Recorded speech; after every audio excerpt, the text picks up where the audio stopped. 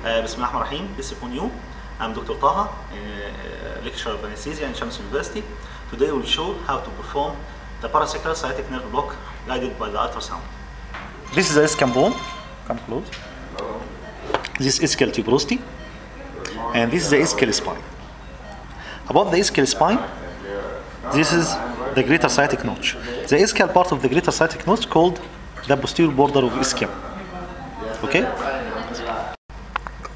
The sciatic nerves originated inside the pelvis in the parascral area.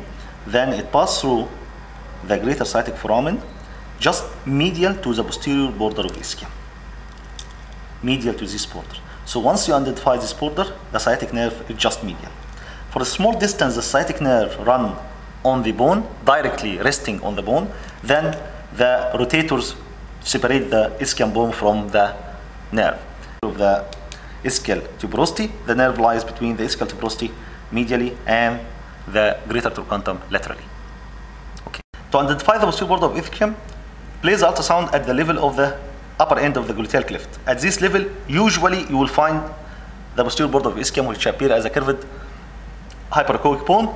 If this could not happen, slide your ultrasound probe cephalic until you identify the ala of the ilium. Very simple. It will appear as an oblique straight bone.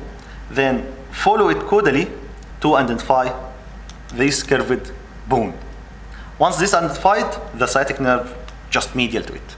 To identify the posterior border of ischium, place the ultrasound probe on the horizontal plane about 8 cm lateral to the upper end point of the gluteal cleft.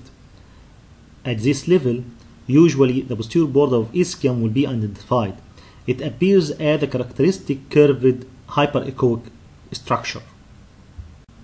If it is not identified at this level, slide the ultrasound probe in the cephalic direction to identify the ala of ilium. It appears as a straight oblique bone. Follow the ala of ilium caudally until the posterior border of ischium can be identified.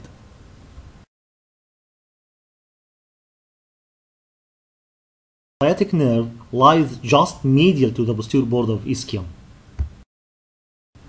The inferior gluteal artery lies just medial to the nerve. Peristalsis movement of intrapelvic structure may be seen medial or deep to the nerve. The needle is advanced. In this video we use the autoplane technique. After electrical conformation,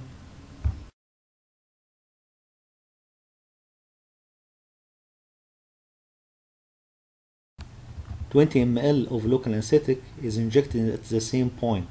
We do not recommend repositioning of the needle tip.